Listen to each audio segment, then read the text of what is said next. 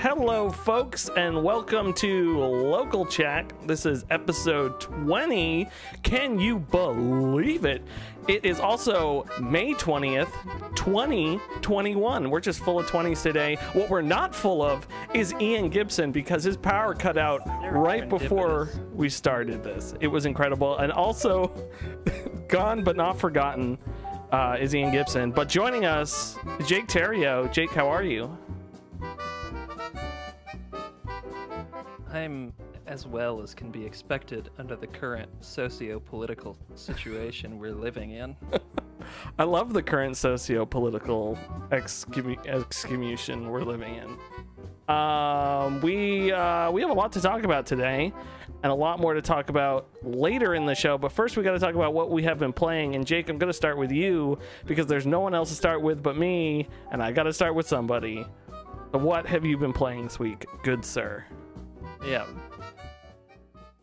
Well, my dog has been watching me play a lot of new Pokemon Snap, which I didn't actually realize that that's what the real title was.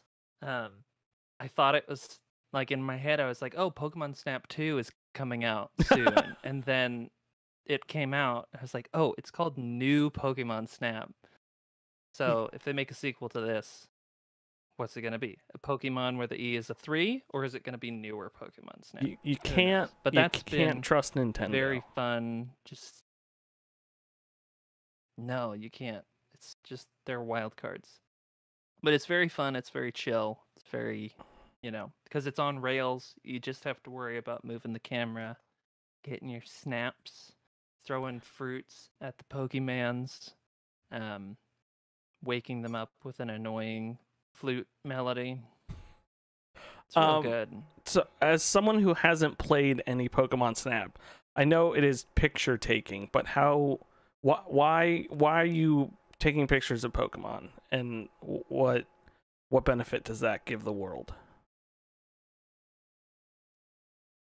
I can't remember what the plot of the Waffle, please. My goodness.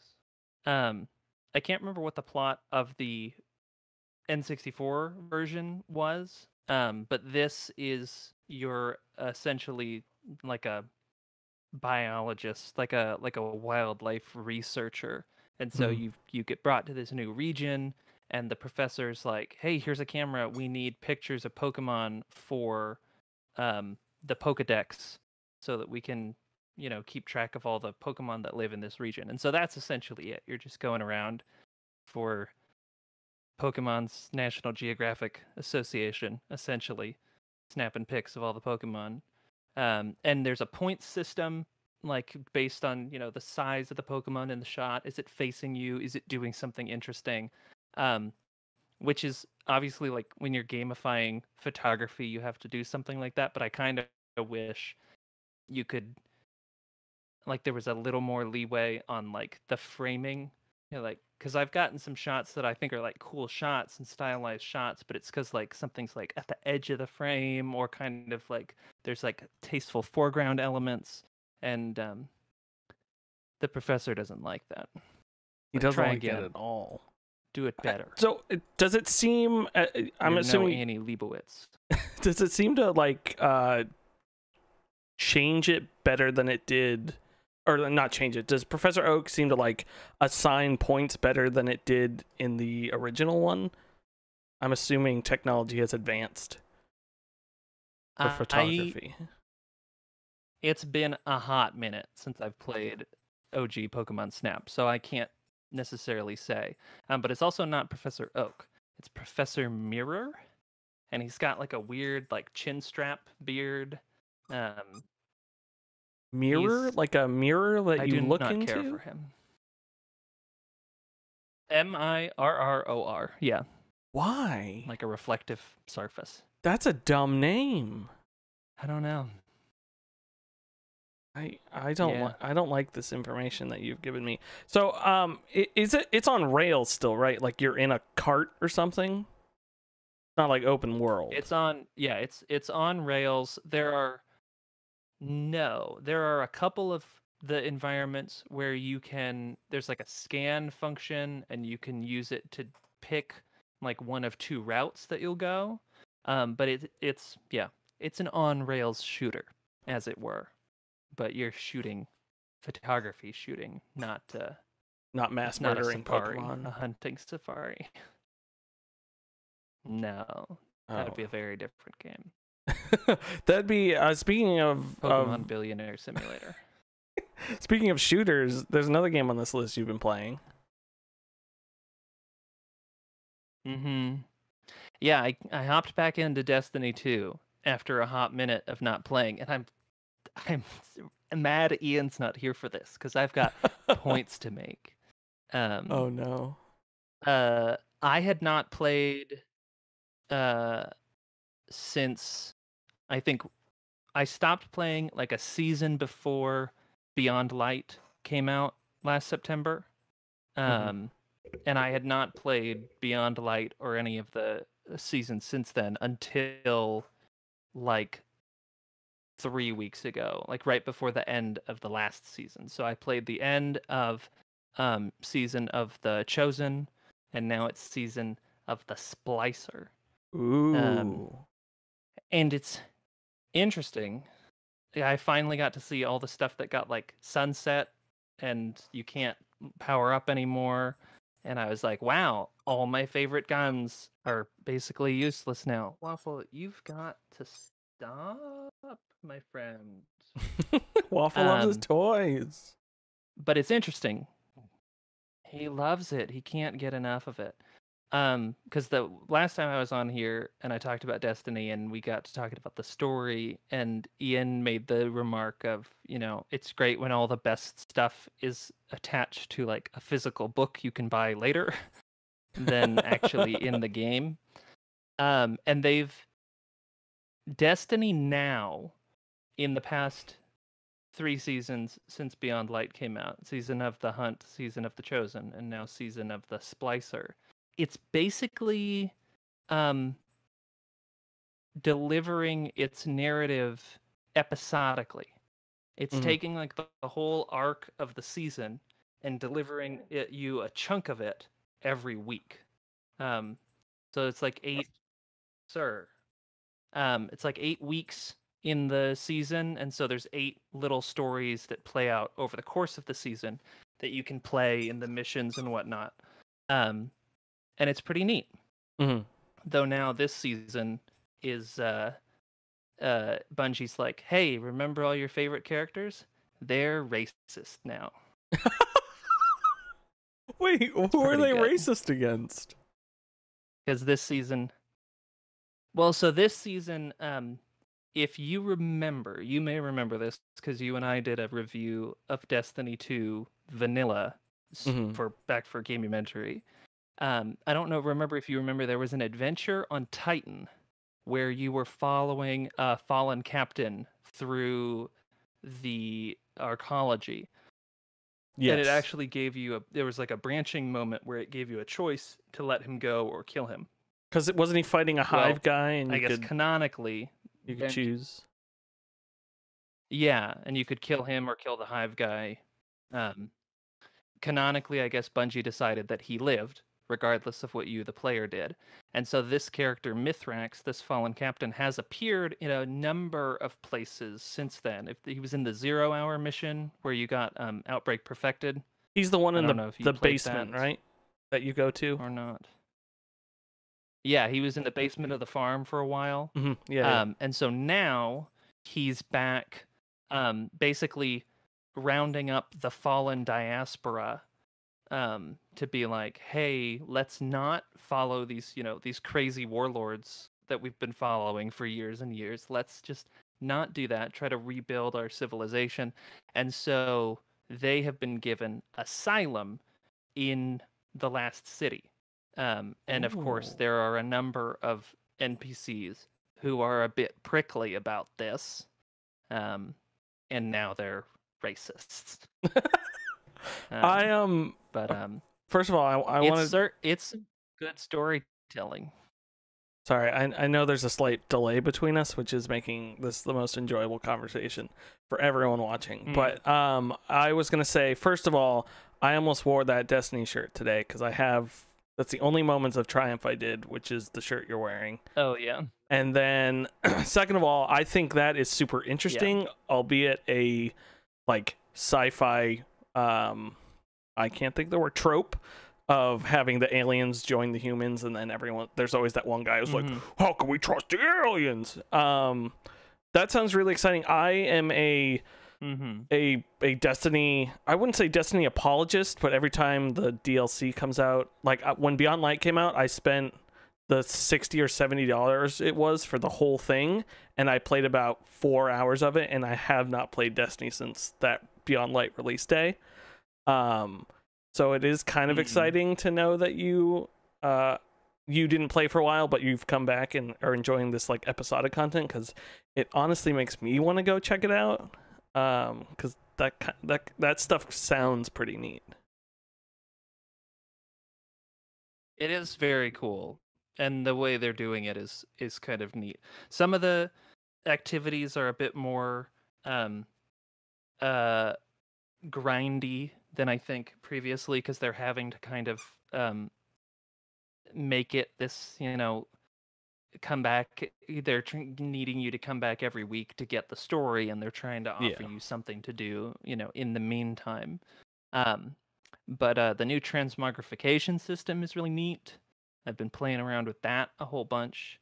So you can, you can pick your one set of armor that's got the really good stats, but then you can make it look like any item that you've ever received over the course of the past 4 years of Destiny 2. I feel like that gives or maybe me we're coming up on the 4th way anniversary. too, that like stresses me out. Like that gives me way too many options. Well, you are limited to a certain number of transmog unlocks every season.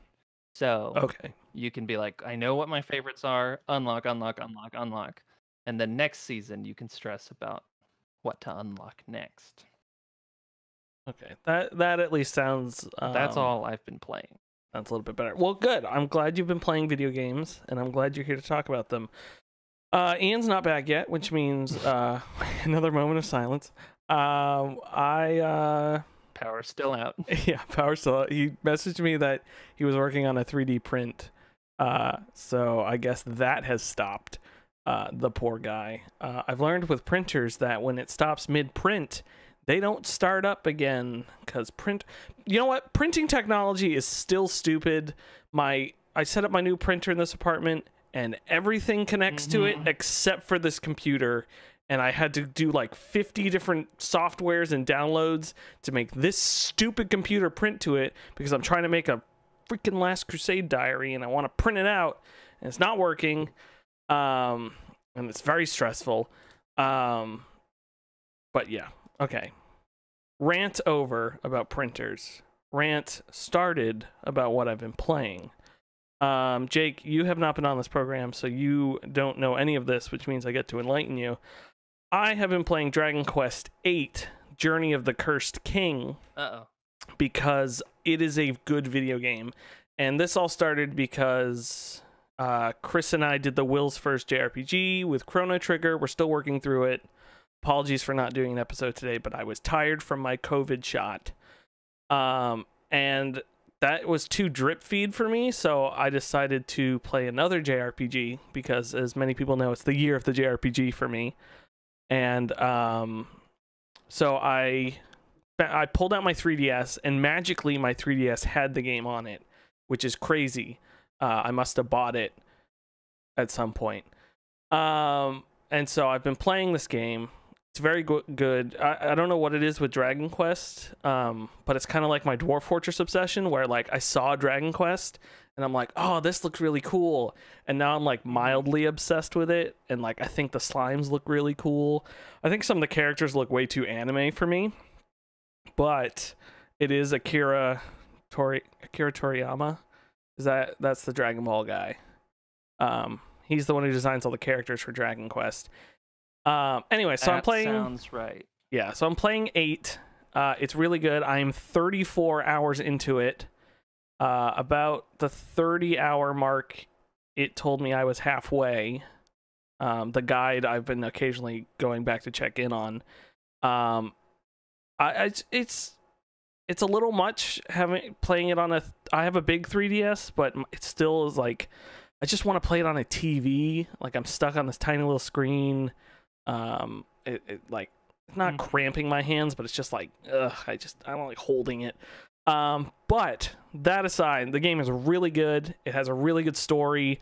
Those 34 hours have been very entertaining. I've learned a lot about JRPGs. I've learned what I like and don't like about JRPGs. I've learned, like, that was a thing with Pokemon. Besides I like the gameplay of Pokemon, besides the fact that I kind of don't like Pokemon that much. I was always confused with, like, defense and all that sort of stuff. And as someone who plays a lot of RPGs, I never use, like, potions and items and stuff because I always want to save them, and I just brute force things because I'm a horrible person. This game made me understand, like, oh, I should stop and raise all the defenses of my characters before this next round of attack, or I should try to lower the tension of the characters I'm fighting so they don't hit me as hard. And it's like unlocked a new portion of my brain that I'm not like, it's so weird to discover because I've never played with this sort of power before. So I'm really enjoying Dragon Quest VIII.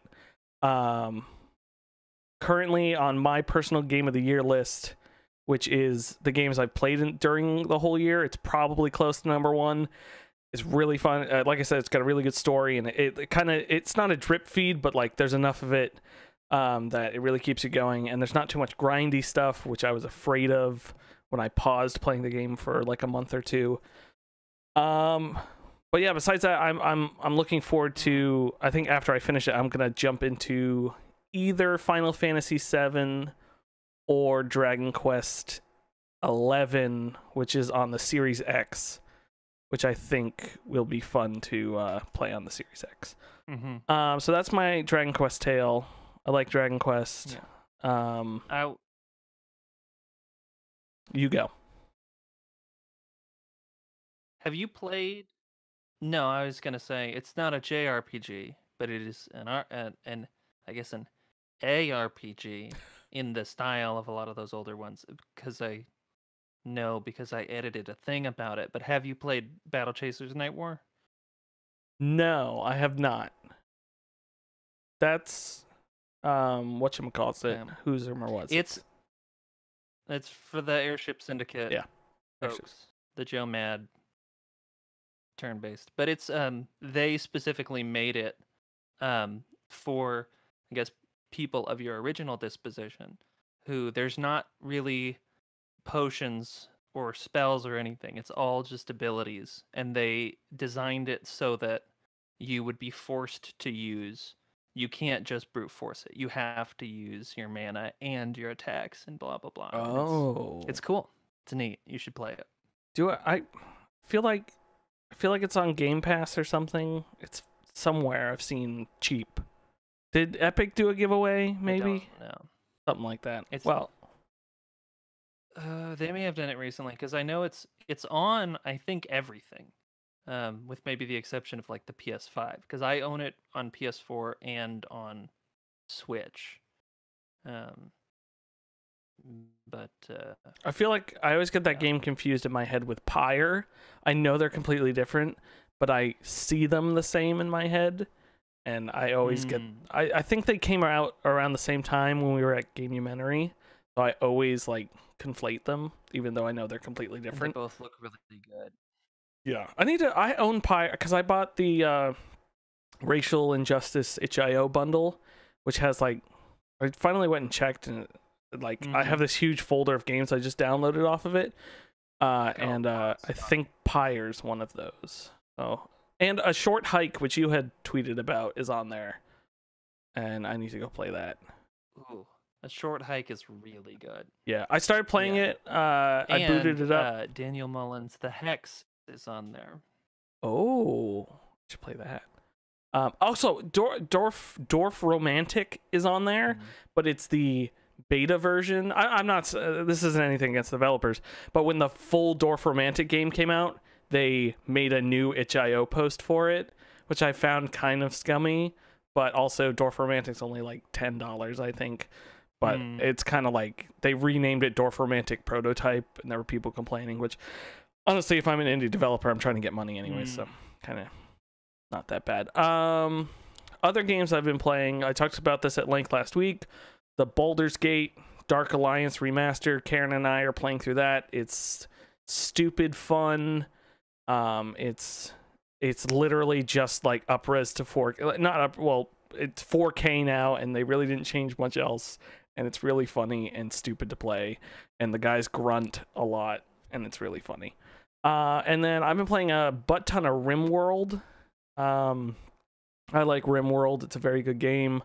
I had about 40 mad squirrels attack today, and that was kind of fun. I had to defend against them. And then I also got a guy who I think he got shot in the head, but his brain capacity is only at 40%. So I think I'm going to go try to buy him a new brain and try to do a surgery to get him a new brain. But there's a subreddit called RimWorld Porn, which is all people's fortress bases, like screenshots. So it looks really nice. And they're like all laid out and stuff. So I keep looking at those, and then I come back in game. So now I'm like making like a half moon base with like a kill box entrance and all this sort of stuff. And I'm starting to like put some more emphasis on design and playing the game a little bit better, and also using some mods because the mod support is crazy for that game. People want more content, so they're pumping it out. And I still haven't bought the DLC for the game, which is like royalty and having kings and stuff.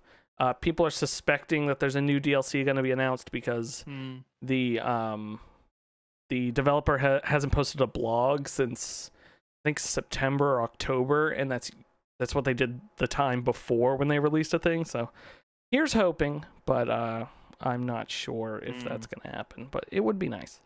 Ian is still not back, which means he cannot talk about Outer Wilds or Mass Effect, which honestly I was truly looking forward to, because I think he's having a good time with Mass Effect. I think he is. And he even he tweeted a screenshot in the elevator saying like with the crew. So I honestly think he's having a good time, and I hate that he's not here to talk about it. So what happened to our baby boy? I know it's like he can learn. The amount of things he hates still surprises me. It's just it's incredible. I remember he's our in-house contrarian. Close to when we first met, I had to explain to him the difference of me enjoying a movie and me thinking it's an actually good movie, because he kept thinking I was saying movies were like cinematically good when I just meant like I enjoy watching them. So that was a fun conversation.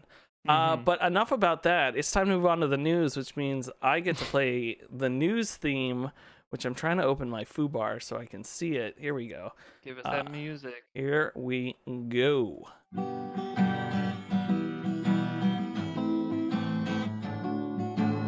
Here's the news. We're talking about news. It's gaming news. What's up, news? What is up, news, everybody? There's a lot of news going on this week, and one up front that we should probably address because it was pretty big this week was the IGN stuff with the Israeli-Palestinian conflict going on right now, which is an awful thing. Innocent civilians dying is not a thing that should be happening. So Jake, I don't know if you were paying attention to this at all, specifically the IGN stuff. Oh, I was. Yeah. So, listen, it's spicy. Yeah. When tragic things happen, there's two kinds of people. Not really two kinds of people. There's the people who are like, hey, what can we do to help? Blah, blah, blah. And then there's a kind of people who say, hey, get your politics out of my video games. Which, first of all, shut up. When bad things happen, people cope with them in different ways. And helping people is a way of coping with things. So shut up. So IGN staff, I I don't know if it was specifically the American IGN staff, but anyways, they posted an article linking to vetted charities for helping out Palestinians. And then Ian, sorry, I say Ian because he's the one who posted it here, and I think he knows much more about this than I do, but I wanted to address it, even though he's not here. So they posted this whole thing. The article noted Palestinian civilians are currently suffering in great numbers in Jerusalem, Gaza, and West Bank due to Israeli forces. Short post. It was similar to the post they did for COVID-19, Black Lives Matter, the Asian American hate crimes. And so they posted a bunch of stuff, and then it went away. Basically disappeared. And then at 2:20... like a couple hours, right? Yeah. I mean, it was up for a good amount of time. And then at 2:20 in the morning, after it was deleted, there was a statement coming out saying, by highlighting only one population, the post mistakenly left the impression that we were politically aligned with one side. And this whole like very vetted text and written out thing, not signed by anybody.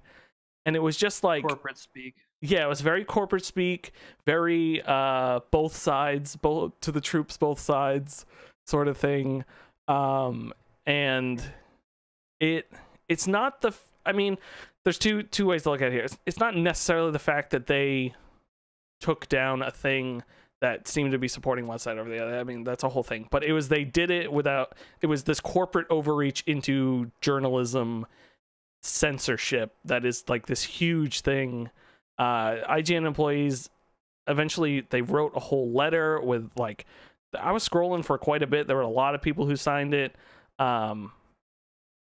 It was just absolutely crazy that it was like a blunder on so many sides, because it was a blunder on taking down an article that was literally just helping people and also censoring your one of the largest gaming websites. Like, whose decision was that? And at 2:20 in the morning, where you know you're trying not to get caught. Jake, do you have anything you want to add to this? Yeah. I mean, I know why it happened, because there is a long historical tradition of especially Western nations' support for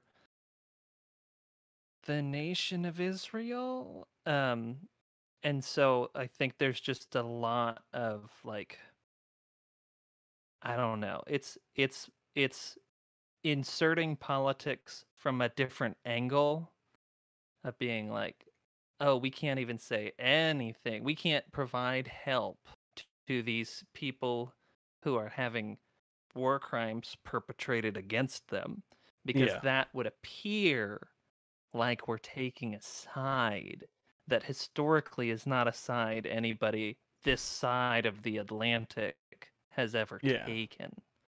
But it's real stupid. Yeah, it was dumb. Bad move. Very, very bad move.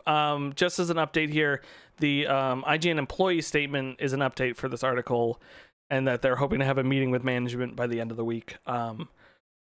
Today being Thursday, this article being published on the 17th, which was Monday. And I don't remember when that statement came out. Yeah, it's just a lot of crazy stuff. Listen, help people. Just help people. I don't care who you are. I just want to help you. And I don't silence people. Don't bomb people. Don't kill people. Be nice to people. Video games are good. Video games are a way to reach out to other people and help them. So don't be a dick and say, get your politics out of my video games. Get your video games out of your butt and help people. Okay? That's my statement, and I'm standing by it. Now, Jake, who do you side with? T-shirt. No. Okay, let's move on to some lighter topics. We all know who Waffle sides with, so we won't mention that. But moving on, Jake, is there anything specifically or pacifically you would like to talk about in the news this week. Specifically. There were only the only things that I added to this was tangentially by way of Destiny 2 news. I don't know if you read the This Week at Bungie that came out today. But I Did guess not. I think maybe at the start of this season, so last week, they put out the patch for the new season content, and some people were noticing, hey, did they enable crossplay? And Bungie was like, oops, we did. That's going to go away in a bit before we formally launch it again. So next weekend, they're going to do a public test of crossplay. So Xbox, PlayStation, Steam, and Stadia on a special Strike playlist. Ooh. So it's coming, and they're testing it. So we might be able to play Destiny together. Oh, we in can the finally near future. finally do our Destiny raid stream that I've been wanting to put together for millennia. I guess because Vault of Glass is coming back tomorrow or I like Vault of Saturday. I Glass. think it might be tomorrow. That's exciting. Yeah, the OG. That's cool. And then I'm excited. something that I stumbled across on Twitter today, a video of people in Call of Duty Warzone dropping into Nakatomi Plaza, and I guess there's like some sort of like 80s action movie bit that Call of Duty is doing, where they're just like adding in stuff from 80s action movies. The Warzone map has been, because of Black Ops Cold War, they made the map the 80s, like they brought it back to the 80s. Yeah, and so now you can, welcome to the party, pal. You're in you can like Nakatomi actually Plaza. go into I didn't realize that. Sorry, I thought they just added, because I know they added what's his face, Bruce Springsteen Willis. Wow. Bruce Hornsby. That's crazy. It's a different musician. Thank But God. yeah, because I have not kept up with Warzone news at all, because it's not really my bag. But then I'm like, what? Die Hard? Where did this come from? Yeah, Karen plays it Come out to the pretty coast. much every night. She's very good at it. It's scary. I just want my racist space aliens. Yeah, that's all Jake cares about is racist space aliens. Speaking of racist All a space growing boy aliens, needs. speaking of being nice to people who are in need, other blatantly obvious things that have happened this week is the fact that Starfield will be exclusive to Xbox and PC. 'Cause no duh, you idiots. I mean, Microsoft didn't. What did you think was going to happen when Microsoft bought all these companies? Right. It's like people are getting up. It's like, shut. I mean, with the bonus side of Xbox having bought Bethesda is that it'll come to PC, which with Sony, at least a while ago, you wouldn't have been so certain with. But yeah, of course, Starfield is going to come to stupid Xbox and PC and not to Sony. There was also a leaked screenshot that came out that looked pretty good. Sorry, I'm just trying to get all the Starfield news out of the way. There was a huge thing today on Twitter about people saying that Starfield is, quote, basically done and that Bethesda's just waiting to release it. To which a lot of people responded with, you have no idea how the video game industry works if you think a company will be done with a project and then just sit on it. Which is wild. That still from LA Noire, X to Doubt, with that guy being like... It's like, and it's the person who kept saying it was like some YouTuber, which we're just some YouTuber, but we're not purporting to know video game news, like specific inside rumors. But both Jason Schreier and a couple other reputable sources cite our sources. Yes, which my sources I'm citing is Jason Schreier and reputable people on Twitter, saying that it'll probably launch in 2022. I even saw someone say they should do February 22nd, 2022, just like Skyrim was 11/11/11/2011/11. So it would be 22 222 0202 22 2022. And then there was Cool. one more. That seems soon. Yeah, that does seem soon, which is I know exciting. It was announced a while ago. Yeah. Sorry, I'm just getting this Bethesda news out of the way. Bethesda teased an Elder Scrolls board game.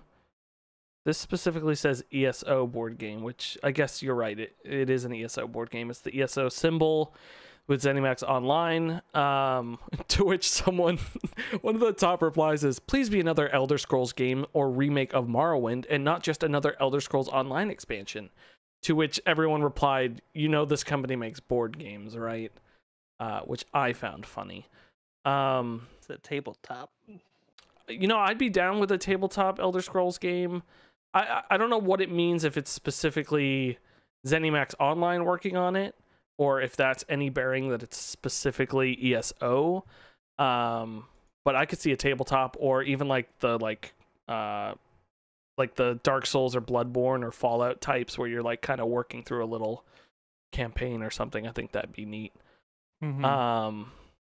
And then the final Bethesda news, a lot of Bethesda news, is that it is going to be a joint Xbox Bethesda E3 2021 showcase, as opposed to the two separate ones that it was for a while. Which again, I mean, it's not that blatantly obvious, but it's kind of obvious. It makes Xbox sense. bought them, so we assume that Starfield will be. Oh man, 2022 is next year. That just occurred to me.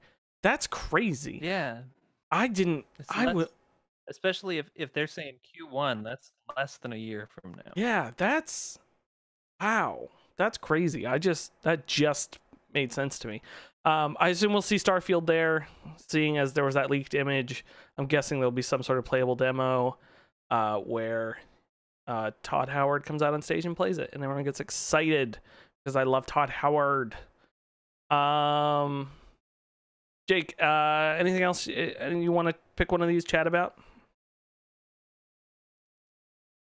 I mean, I have no emotional attachment to any of these other headlines other than this idea that Overwatch 2 is going to be 5v5 instead of it's 4v4 now. I think it's Right. 6v6. Because it's not 6v6. Oh, it is 6v6. I think I thought it was I've never 4v4. played Overwatch. I know Ian has played Overwatch. So I've never played it either. yeah, so there we go. I made Do a you note of you ever that play in my Skyward Sword? previous video. No. Oh, come on. My Nintendo knowledge is N64 and then GameCube Oh, and then Switch. There's like nothing in between. every time I go to the studio, there's my box. I have a cart of all my Nintendo stuff, which my N64 and GameCube are here because I was testing some HD cables. But my SNES and NES and my Wii U are there, and every time I look at my Wii U and I go, man, I just want to play my Wii U because freaking Wii U was great. And yeah, I also have a bunch of Japanese GameCube games that I want to test out that I bought drunkenly one time, which was fun. Excuse me, seltzer burp. The thing I was going to say about Skyward Sword is they're releasing a Loftwing Amiibo that apparently you need in order to fast travel in the game. So if you don't have this Amiibo, you can't fast travel in the game, which seems like a bad idea. Interesting. Is it open world? I don't know. I've never played Skyward Sword.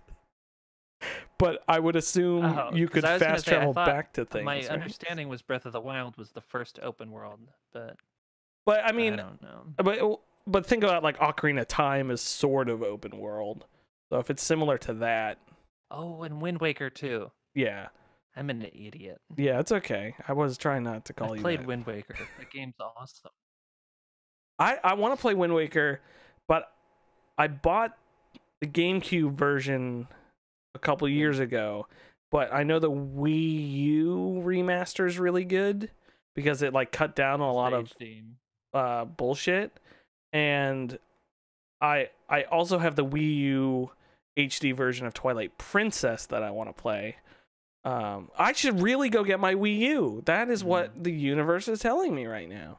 I should go get my Wii U and play video games on it. Bring it home, bud. I've been watching Giant Bomb content, old Giant Bomb content, and they in the Giant Bomb era, I'm watching Mario Maker 1 just came out, so they're playing it a bunch. And in my brain, I'm like, I should go play Mario Maker 2 now that that's out. So, you know, Wii U, man, great console. Anyways, Yeah. I'm gonna. What's the other thing I want to talk about here? Let's do some quick hits like Ian likes to do. Valheim has sold over 6.8 million units so far, which is kind of crazy.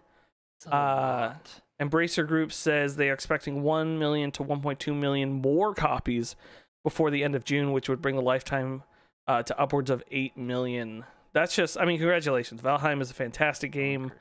I finally just canceled the server. Do a quick Google? How many units has Minecraft sold? I need like something to see side by side. Minecraft units sold as of. Why would it start with the old first? As of 2020. Oh. Come on. Sales. 200 million. But this is also this is separating out mobile, which is 93 million as of 2018. Oh. And then Yeah, Minecraft Chinese edition is 400 million on top still of that. Nothing to sneeze at. No, not at all. That's because you know, communism. Everybody gets it. Yes. Yeah. There was another thing I saw about. Like people saying like, oh, selling it for 3 million is a failure.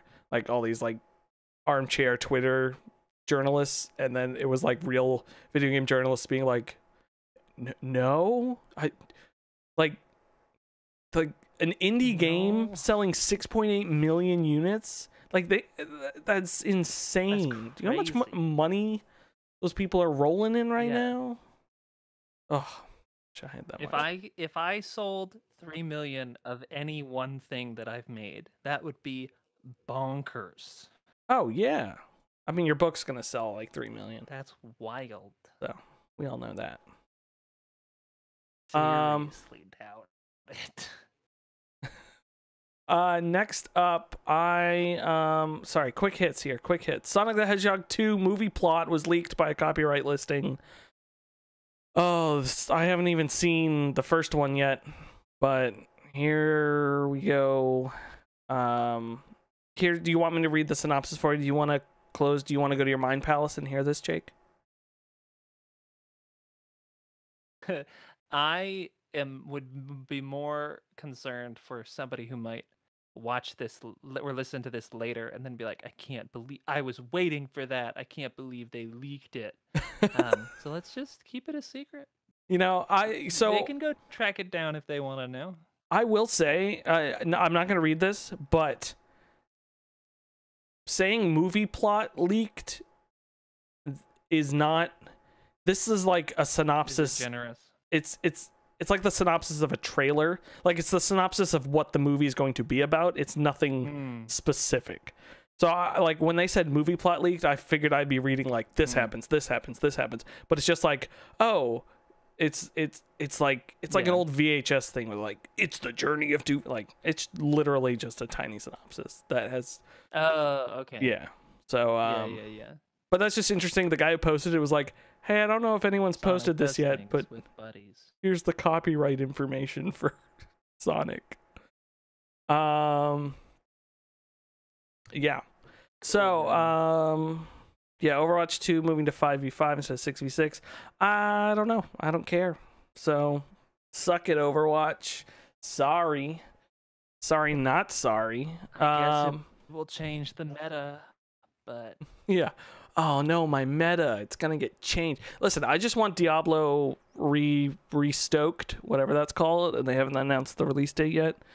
Diablo 2 hellfired. something. I'm excited for that because I have not played Diablo When's 2. Diablo 4 come out? Man, They announced that a while ago.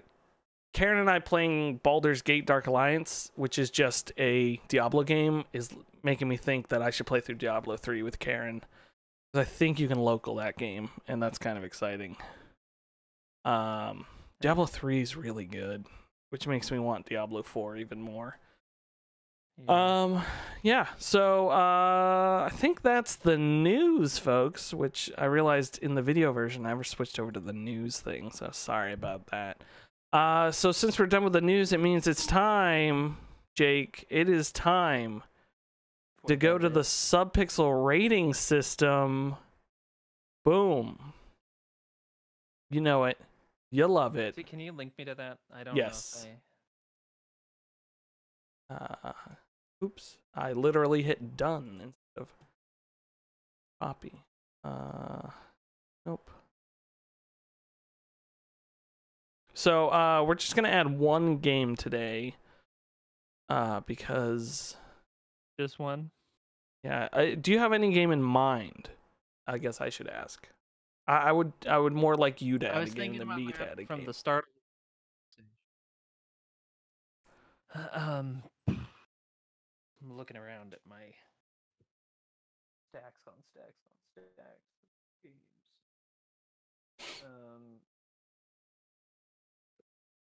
Okay, I'm looking at the list. It's a banger of a list. I know. The Battle to Beat Brink. Okay.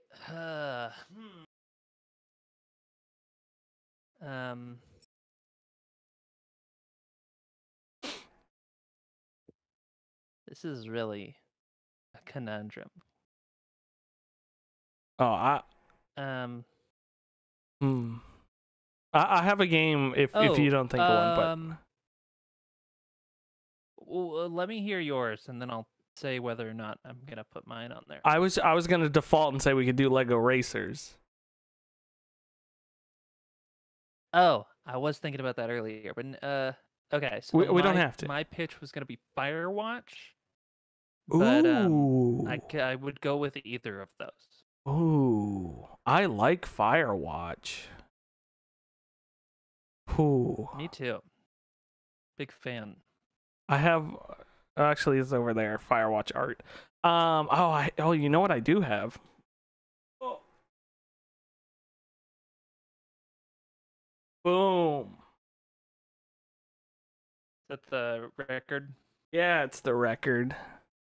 That's some exquisite graphic design.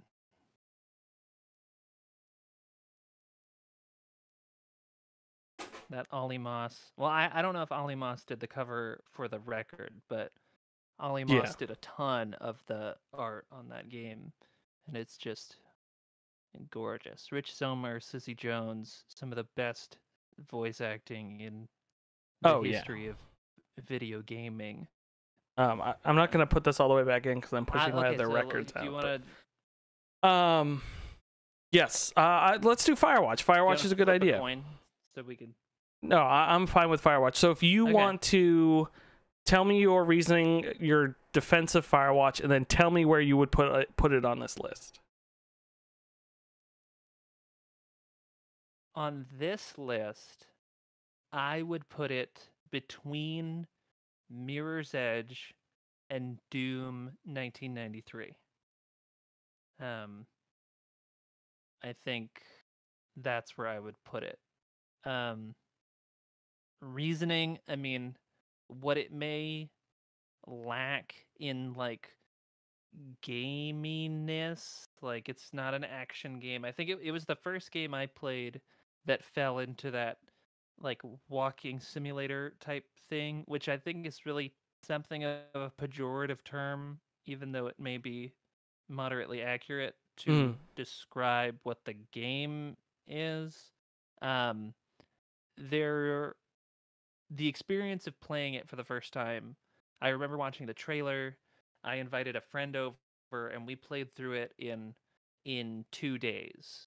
We were gonna play through it. We weren't sure how long it was gonna be, and we were playing it, and then we got to a good stopping point, and he was like, "I'm gonna come over tomorrow, and we're gonna play more of this," because it was just so captivating, and the story was so um, engrossing, um, and obviously very personal to the developers and the folks who wrote it. Yeah. But so a very different game from I think most of what's on this list. But I would put it between Mirror's Edge and Doom, so it would be the new number 5. Okay. I thought I was going to come in with this and argue with you. I do want to say I discovered that game while I was hanging out at a friend's house, and we were like playing video games together, and I was like, oh, what's this? So I downloaded and started playing it. And I feel bad because they were like, oh, we're going to go play this other game. And I was like, no, I'm good. I'm just going to stay here and play Firewatch. And it's not like I did the whole night, but I was like, oh, I'm supposed to be hanging out with my friends, but I can't stop playing this really good game right now. I think that game had the right amount of like visual style, wholeheartedness, great voice acting, and also like a mystery to it that like felt supernatural and weird and like kind of like and just like came together really well. And thinking about it now, I actually don't remember the ending to that game, and I think that just means I have to go play it again, which is probably a good idea. Yeah, so I will say, like the whole time my friend and I were playing it, it was like unraveling as this like this mystery, like someone's out in the woods stalking you, something like a suspense thriller, and then it kind of takes like a hard right at the very end, to be something a little more subtle and mellow. And my friend and I were both like, oh, yeah, it's like really cool. But it was, I think I have a let's play of it on our channel, and it's at a horrible frame rate because we're playing it on my Mac.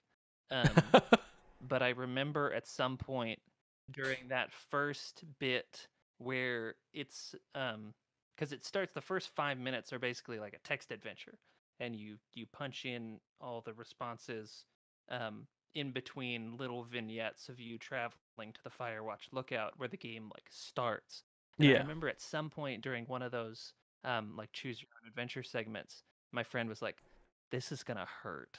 I can tell." And it was really good. Yeah. Oh, I think I definitely do want to play through it. So as far as this list, I think I might agree with you. I think Firewatch would go above Mirror's Edge and below Doom 1993. Which I realize now we can do that because we're the only 2 people here. And they can't stop us, Jake. So next week, Ian's gonna come. He's gonna come see this list and be like, "What? Firewatch? It was, here?" it was average at best. The way they made their characters talk just pissed me off, and I couldn't even finish the game. I played it for 30 minutes, couldn't even finish it. That's my Ian impression. We should do a sketch show. Yeah, Extra Life 2020 we'll do, or 2021 we'll do sketches of each other. We'll each play each other. Oh, that's a nightmare. We'll do left plays as the other people. The worst thing about not having the archive of last year's Extra Life is there was a great time when Chris, me, and Ian read out a scene from Metal Gear in the voices, and it was really good, and I'm so sad it doesn't exist. That is too bad. God, it's got to be somewhere. YouTube has to have it. Oh, it was so good. They have it. We just have to knock on the front door of their building in wherever it is in. I can't remember if it's in the Bay Area or in LA, but be like, we know this is here. Give it to us. Pissed. Great. So, man, I don't want to read this whole list. New number 5 is Firewatch. Number 1, Outer Wilds. Number 2, Yakuza 0. Number 3, Factorio. Number 4, Doom 1993. Number 5, Firewatch. Number 6, Mirror's Edge. Number 7, Ghost of Tsushima. Number 8, Control. Number 9, Mass Effect 2. Number 10, Prey 2017. Number 11, Shadow of the Colossus. Number 12, Star Wars Battlefront 2004. Number 13, Horizon Zero Dawn. Oh, number 14, Battlefield 1943. Number 15, Middle Dash Earth: Shadow of Mordor. Number 16, The Outer Worlds. Number 17, Halo 4. Number 18, Fallout 4. Number 19, No Man's Sky. Number 20, DayZ. Number 21, Donkey Kong 64. Number 22, Brink. Number 23, Kingdom Hearts 3. And the worst game of all time, according to Subpixel, is Cyberpunk 2077. Folks, that's been a show. Man, in a year, really gonna have to figure out a better way to do that. Oh. Whew. I'll have to shorten everything. I'll just do all the odds one week and do all the evens the next week. Let's play the outro music because we're gonna get the heck out of here because it's hot in this room and I would like to go to bed. Jake Theriault, thank you for joining me this week, sir. You're welcome. You're great. I like having you on this show. Because you're part of Subpixel and Thanks. you make good videos. Folks, if you would like to see any of our video content, I am legally 25% of Subpixel. you legally are. It's scary, but he's not joking. He legally is. We can't get rid of him as much as we've tried. Our assassin Waffle just won't kill him. He's fallen in love. Folks, if you want to see our hot content, you can go to subpixelfilms.com. They'll bring straight to our YouTube channel. You can check out our hot content. You can also search Subpixel Streams for our stream archive channel or Subpixel Shorts for our short archive channel, which is all of our TikTok-y stuff that we post there because we didn't want to flood up the main channel. You can follow us on all the social medias at Subpixel Team.